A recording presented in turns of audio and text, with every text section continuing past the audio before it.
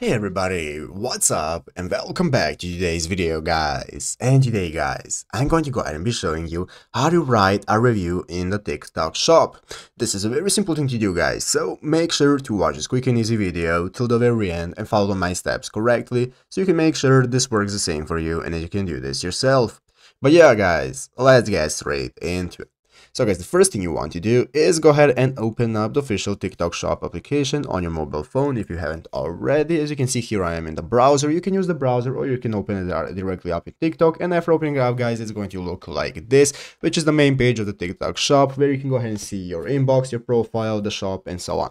So guys, let's go ahead and see how to get started purchasing on TikTok and leaving a review after we are done. So as you can see guys, here we can see all the options we can purchase. And guys, let's say now we have bought something. So guys, in the home section right here, you'll be able to see all the items that you have bought and that you have gotten. If you do not see them, then you can go to the profile section. As you can see right here in the bottom right corner, click on the profile icon, and there you'll be able to see all your orders that you have placed and that you have received. And guys, under the received orders is going to be a list of what items you have purchased. And guys, when you click on an item that you want to leave a review for, you can click on one of the items, and then it's going to open up a new menu where you can go ahead and click write a review. So you can go ahead and click that, and it's going to enable you the option to go ahead and get started writing your review. You can give it stars and so on, and after that just click submit and give your honest thoughts, and after that you'll be able to submit the review and it will be open for everybody to read.